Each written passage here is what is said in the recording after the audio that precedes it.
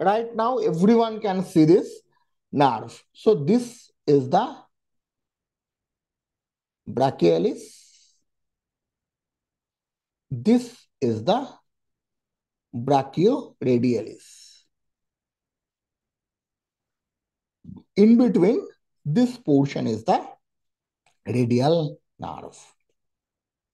So what we have to find out, see, this is a hypoechoic dot at this point. This is the hypoechoic dot at this point.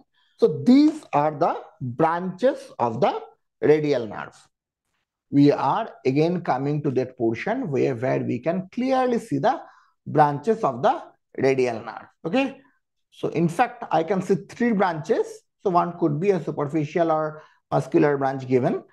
Now, as we are going in, okay, so still we have one nerve which is moving over the supinator, is just about to start, and one nerve is moving over the supinator. Okay, see, one nerve is moving above the supinator, and the other one, see, now follow, it is entering the supinator. See, one nerve I have shown previously moving over the supinator. See, so these are 2 nerves. One is here. Remember, these are small branches, so they could be muscular branches. One is going here and one is going here. But this branch is moving over the supinator, this branch, okay? So this is the superficial branch, which is moving over the supinator.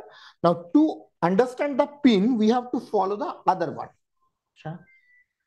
See, again, I am back to the radial nerve and I am coming down. As I am coming down, again, over the supinator, there are 2 branches. One branch moving over the supinator, clearly.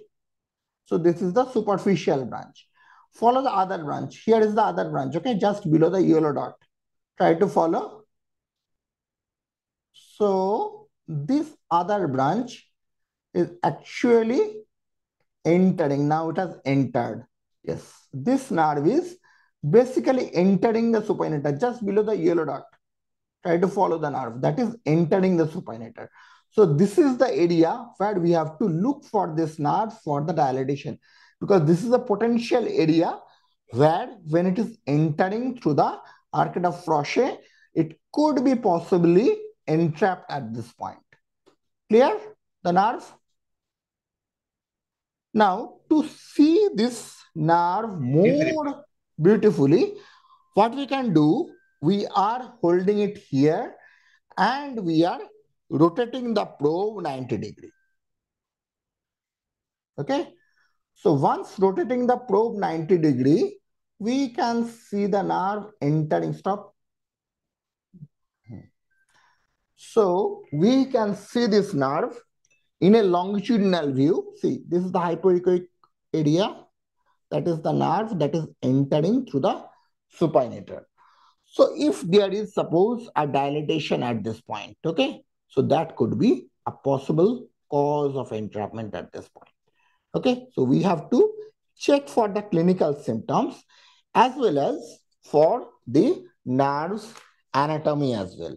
So remember, this is a very good test to find out the supinator syndrome, and there could be associated with the pain, especially with the pronation and the supination of the hand. So I think this part is clear to you.